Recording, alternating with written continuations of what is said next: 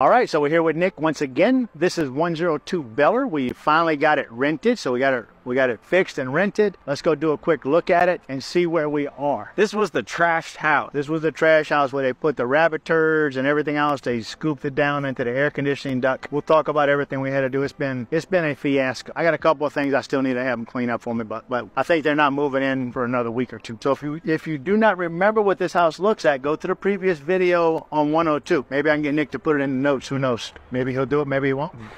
So as we walk in, so we had a tremendous amount of trouble getting the animal smell out of his house. Been abnormally hard. I mean, it was so abnormally hard. We painted the whole house again this past week. Two layers of paint. We painted it the first time, come back, and it still had an odor.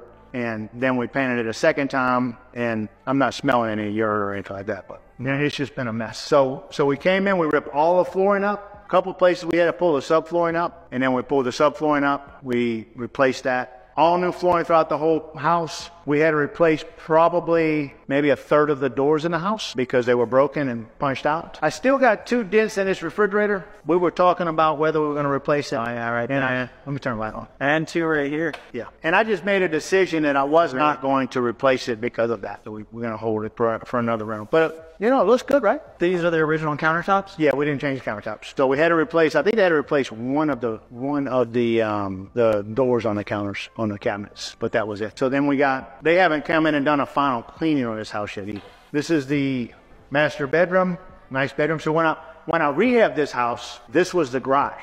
Not a garage, it was a carport. When I raised the house up, because I raised this house up full foot to get it out of flood zone, right. This was the carport. That right there was the original house. The original house was that wall right there. So I actually extended it further out to give me a little bit more square footage. And that is the kitchen. It was too small. So now that's the kitchen, and that's this bathroom back here also. So this was an extension too. It didn't go back this far. So this is so that will have to be replaced. I guess so, yeah. I haven't been in this house at all since it was done, so I didn't know that, but this mirror definitely has to be.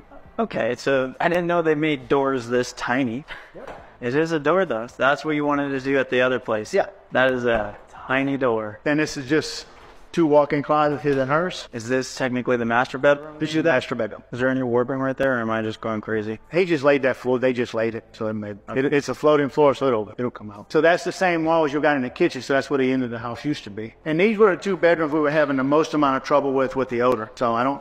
Yeah, this is where there was literally. Yeah, it was bad. So this bedroom is fairly small, but it's a bedroom. Are there any sanitary tests or inspections that you can do since this? No. So what we did, we pulled all the flooring up, and then we got an oil-based Kills. Oil-based Kill? Yeah. So they got a floor they got a paint that's called Kills. It's a good primer paint, and it does a lot of hiding and seals up good. So we took and painted all the floors, all the subflooring, whatever was bad we replaced, but we painted everything else. That way if there was anything in it, we could hold those odors out of the house. So we sealed it up. That way, if it happens again, it won't penetrate that oil-based paint, and we can go from there. Once we did that, then we pulled all the baseboard off of the house also. Okay, yeah. Because if you got a dog that hikes its leg up, or in their case, a rabbit that hikes their leg up and pees on the wall, then it runs behind that board if it don't have a good caulk joint on it, and then it just stays there and stagnates. You can't get it out until you pull that board off and paint. So it's important if you're building something like that. It's always important to make sure that your baseboards are caulked top and bottom to keep anything from getting under them or through them, and that's always a good thing. But I think if y'all go back and look at where the house was before we started and where the house is now, it's pretty much not the same house, huh? It's not. No, you definitely repaired. They got a smell pretty thing on that inside that vent. I probably need to pull it out because I think it smells overpowering as far as that's concerned. It's not. I mean, it's not going to last forever. It's kind of like a car thing. It's strong for 2 days, then non-existent. But yep. Any questions? So it took you how much to repair this? All in all, I think we're closer to $40,000 in repair. 40 grand to repair 2 years. So he's got some touch-up cleaning to do here on the floors where he's got some paint, and looks like this right here may need another coat of paint on this closet. That's an irritating thing for me. Get a good picture of that. There's no reason why somebody comes in and installs that on a house. So we did the construction on this house. So there's no reason why when somebody does that they can't come in and trim around it and make it look really nice. But instead, because it's behind a dryer and nobody can see it, they just leave it there and it doesn't affect anything. And the truth of the matter is it doesn't affect anything. But I think that that's what separates a good construction person from a okay construction person. It's kind of like the word integrity. Integrity is more about what do you do when you're by yourself and no one else is looking. It's not when somebody's looking at me, am I going to do the right thing? The question is when I'm by myself and no one is looking, am I going to do the right thing? That's my thoughts in the construction world also. I want people that if I'm here or if I'm not here, they're going to do the right thing regardless, and they're not ever going to cover up anything. Because I pay for a top-notch job. I pay for somebody to do perfect work. That's what I want. I don't want anything less than that. If they want to give me something less than that, they just need to work for somebody other than me, because that is not what we want.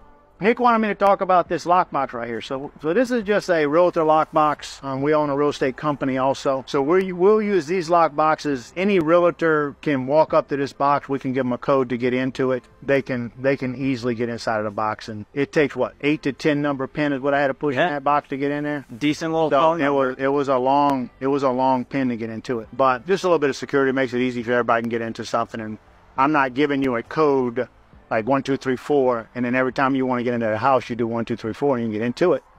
And then somebody else sees you do it. Now everybody knows the code. This code changes every single time someone opens and closes that lock. That's what's really so.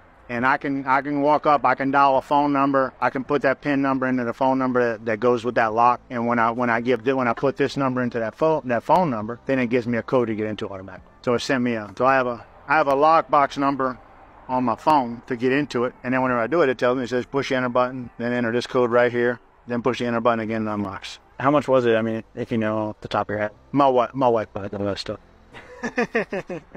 And my wife does not discuss money with me, so she does not discuss what anything costs, because she knows if she tells me how much it costs, I'm going to say no. Hey, that's the man's job, right?